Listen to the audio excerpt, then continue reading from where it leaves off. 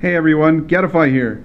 Most of you probably know me as that guy who tweets way too much, or maybe that guy who wrote the book series You Don't Know JavaScript. I'm out here in New York City teaching a workshop on JavaScript, and the first day is dedicated to a topic I'm most interested in lately, functional programming.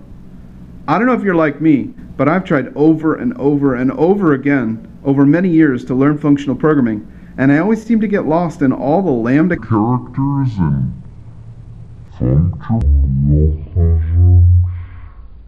But under all that noise, there's something really powerful going on. Several simple and often intuitive concepts can help us write clearer, more understandable, more verifiable, and most importantly, more trustable code. So I'm on a journey to finally learn functional programming and shed some light on this confusion. The journey? A book called Functional Light JavaScript. And by the way, light doesn't mean easy or beginner intro. Light means narrow in focus, but with plenty of depth. You know, this is my 8th book, but all the others were with an official publisher. So it's a whole new world as I learn how to do self-publishing. So I'm asking for your support in this campaign to cover my time and my cost as I write and publish this important book. 2 things I will promise you from reading this book.